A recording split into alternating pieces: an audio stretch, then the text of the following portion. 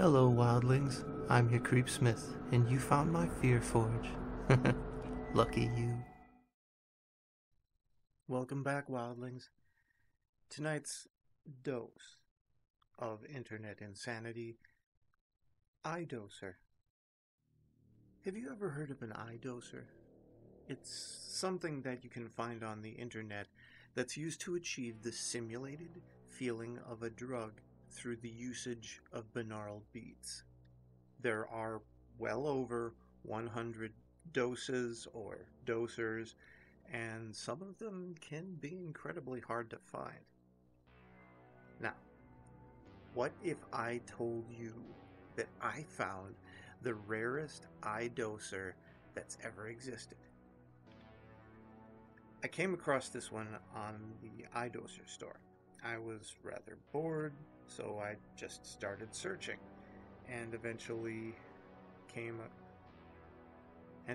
started using the words rare and exclusive, and eventually I came up with the fantastic idea of searching Satan.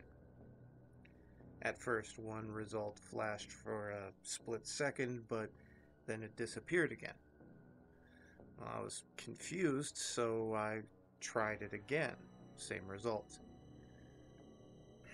Well, I started up my camera, and I did it again, hoping to catch the unnatural result on film. And I did. So after searching it a couple more times, just to be sure, I stopped the recording and backed up the footage, started looking it over at original speeds. The result flashed in and out like it did without recording, and I slowed the footage down to a near standstill where I could just barely make out the text. It read Satan's Song. Now, I know it's cheesy and everything, but I have to admit, I was a little scared. I stared at my computer screen in shock. So, who had done this? Why was this popping up and leaving the screen so quickly? Were they trying to hide this, but unsuccessfully? None of it made sense. I went to Google and I punched in Satan's Song, and I came up with some boards about supernatural internet phenomena.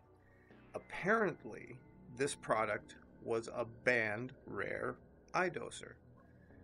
Only a few people had ever listened to it without being afflicted with dementia, paranoia, and ultimately death, after, of course, a 7-day time span. But even the people who had survived it had gone missing after listening to the dose. So I said F this and left it alone. But after a couple days passed, I did some research, and one night came home from work only to find my desktop up and running with one file on it. Everything else from my research was gone. The folder read out satansong.exe. I opened the file, of course, and it sat there, satansong.exe, waiting to be activated. So, I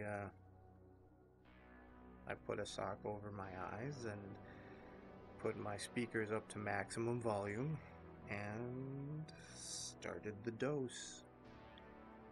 At first, it was just a quiet humming noise. Then, the volume exploded with shrieks and screams of what sounded like people dying. In the background, I heard a mix of previous doses such as Hand of God, Gates of Hades, and so forth. I opened my eyes under the sock that I had on my face, and what I opened my eyes to was a horror. It looked like I'd taken a train to hell. Corpses lay everywhere, blood leaking up to my feet. Oh, the blood. I felt it on my feet. It was warm and it was a sickening crimson, and I bent forward and vomited. My bile mixed with the blood, turning it a greenish red. I felt something soft fall off my eyes, the sock I deduced. The visions, well, they could have stopped upon the blindfold falling off my face and my eyes opening, but they kept going. I felt pain explode all along my body.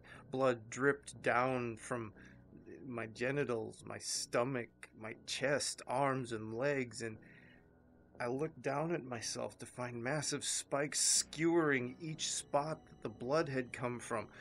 I felt tears roll down my face and screamed. This couldn't be real. This was impossible.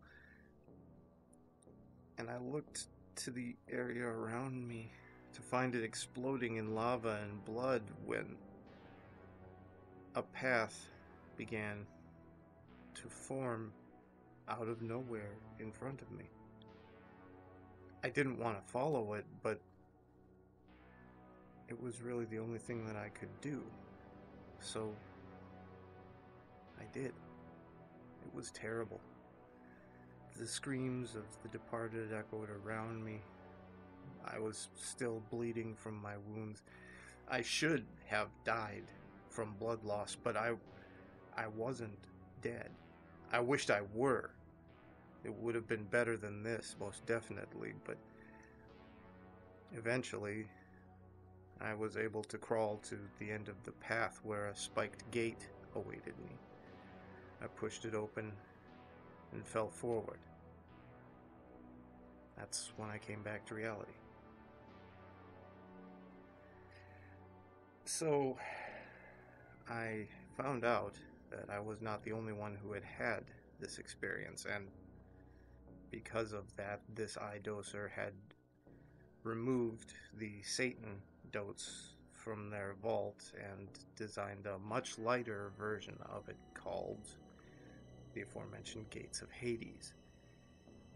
Now, as the name implies, Gates of Hades is designed to give you the experience of looking into hell without actually entering it, like the Satan dose did.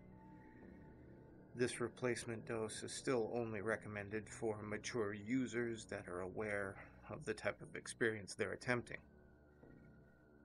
Feedback from the users of Gates of Hades is equally unpleasant, with reports of nightmares and closed-eye hallucinations even after the dose. I strongly suggest not searching for any of this. Even now, I'm plagued with visions of what happened and where I think I went. And just to keep myself in check, and in reality, I have to actually touch physical things to make sure that I'm still here. Like right now, I'm gripping the edge of the seat as hard as I can. I can only pray that the illusions don't continue. Okay, before you say anything, yes, I understand that wasn't quite as scary as some of the other stories that I'm used to reading on this channel. I like to dip into the cheese every now and again, just to remind people that there are authors out there who put a lot of effort into making a quality product, and things could be much worse.